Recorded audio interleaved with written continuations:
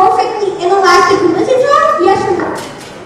Raise your hand. Oh, you want to come up to the front? Speak it to the mic.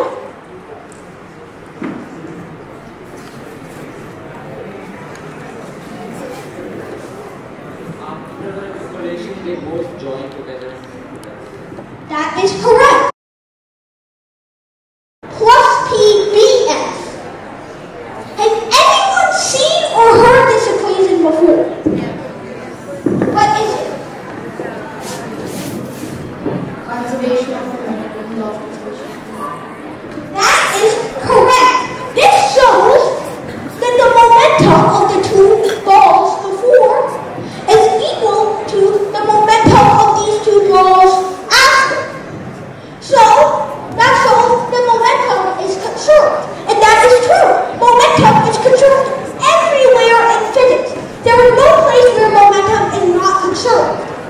So, oh yeah. And let me tell you about the three types of collision while we're here. Because we talked about two balls colliding. So let's talk about how these two balls can collide. Oh, okay. So there are three ways these two balls can collide. Number one is elastic collision. Does anyone know what it means when there's an elastic collision between two balls?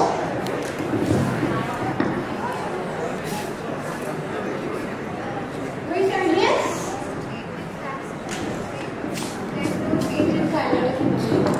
That is right. Kinetic energy is conserved. So kinetic energy before is equal to kinetic energy after. This is a little confusing. Kinetic energy initial is equal to kinetic energy final. So all the energy is conserved. Nothing is lost by heat, sand, or friction. Now obviously these sorts of collisions are not realistic at all because there will always be sand. There will always be friction when two things are colliding. So there's never a truly fully elastic collision. But for some purposes, we like having these fully elastic collisions. Now, the principle of kinetic energy being conserved, there is no such thing.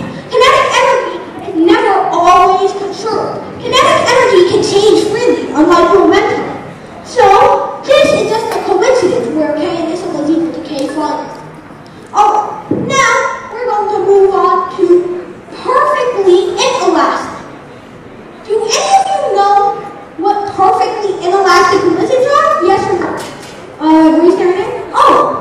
You want to come up to the front? Speak it to the mic.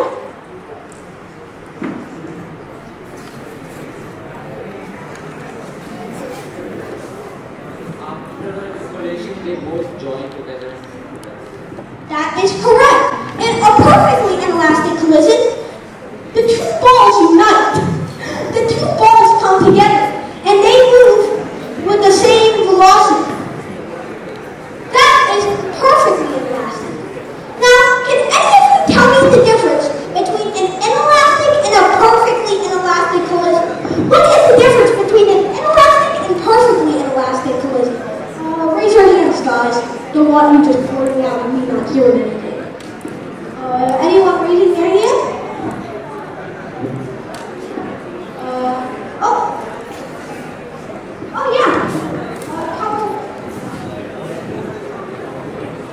In an perfectly inelastic, the two objects join, and in a totally inelastic, they don't join. Okay, that is pretty correct.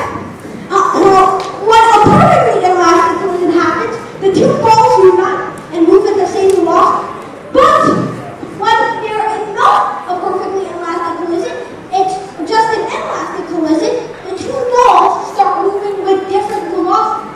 So as he said, they do not join together.